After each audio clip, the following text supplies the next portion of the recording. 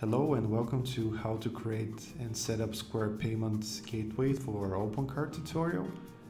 In this tutorial we will show you how to set up Square for your OpenCart 2.3 store, but you can repeat the process pretty much for any supported OpenCart version as well. Basically, there are three stages of setting up Square for OpenCart. Number one is creating a Square application. Number two is installing Square to your OpenCart store and connecting it to your Square application. And number three is setting a cron job. So without further ado, let's get started.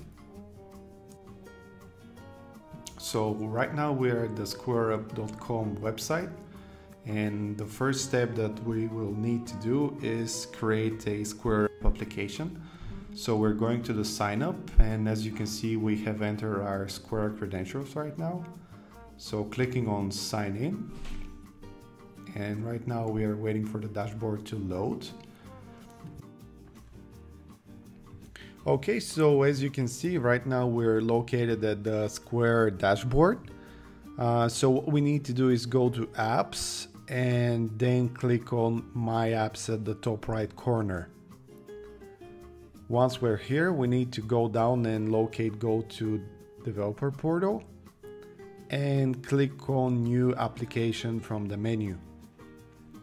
Next, we need to name our application. For the sake of an example, we will choose a name which is OpenCart 2.x demo.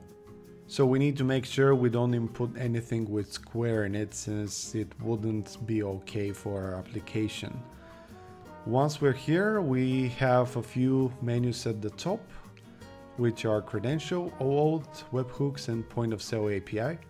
So for now, we are taking a look at the OAuth, and what we need to do is go to OpenCart and then extensions. Once again, extensions. And from the drop down, we will go all the way down to payment. Okay, now scrolling down to Square. So for this tutorial, we will assume that you have already installed Square. And if you haven't done so, you can follow our installation instructions below. Clicking on install. Okay, now next step is to go to edit. As we can see, we have opened the dashboard of the module right now. One small thing to remember is that we need to make sure we have a valid SSL certificate. So now we need to copy the first step is to copy the Square OAuth redirect URL. And we copy it, and we're gonna go and paste it into developer portal under the redirect URL. Okay, so paste. Great.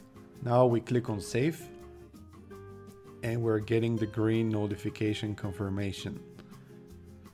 Next step is we go to credentials, and we will be copying those from Square to OpenCart. First step is to get the application ID, so we are copying that, and we paste it under Square application ID. Okay. Great. So now that we copied that, we will also get the secret.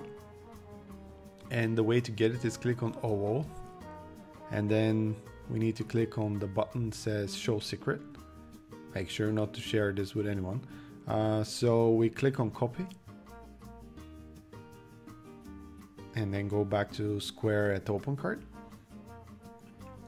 Paste. Okay, sounds great.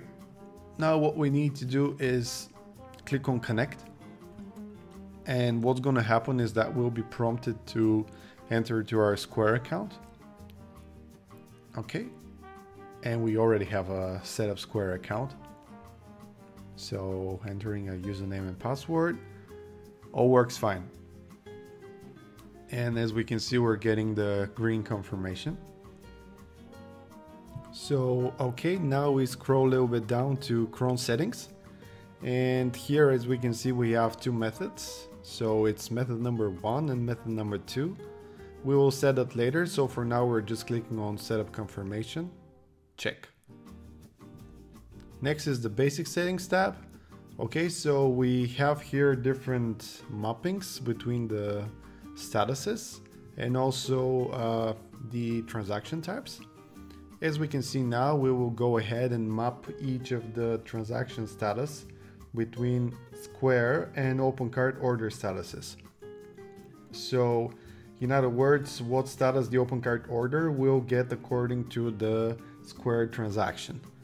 Okay, one thing to notice is, as we're setting the statuses, of course, is that we need to make sure all of the statuses are set. Okay, and last but not least, let's set that to refunded. Okay, next, stop extension status. Make sure it's set to enabled if we want to enable the module, and disabled to disable the module. And here we have a few advanced settings. We will not be covering those in this video.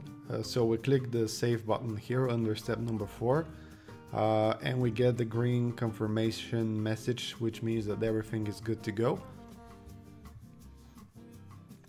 What we're going to do now is go ahead once again to Square, and we will be setting the cron tabs. For this, we have logged to our cPanel, and as we already told you, we will be using method number 1.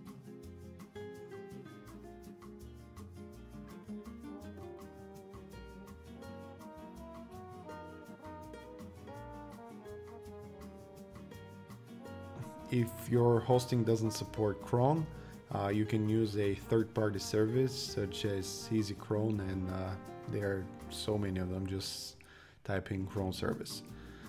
Okay, so here we would recommend you to set your cron once or maximum twice per day, because otherwise you'll be getting a few more queries from the server, and this wouldn't be needed. So once or twice per day is just fine.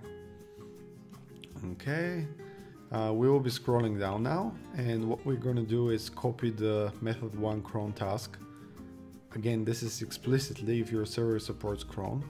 So we'll copy paste that, copy, and then go back to the cron tab under the cPanel, okay, and just paste the command here. Right, so we need to click add cron job, scroll down, let's see how things worked out. Voila, cPanel successfully added the cron job. So all looks fine here. We're good to go, and most importantly, we can see the command. It looks like it passed, so looking good.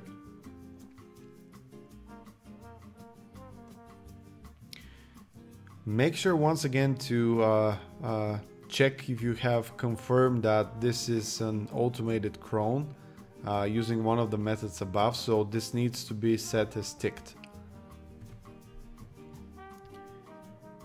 Okay, so looks like everything's working just great.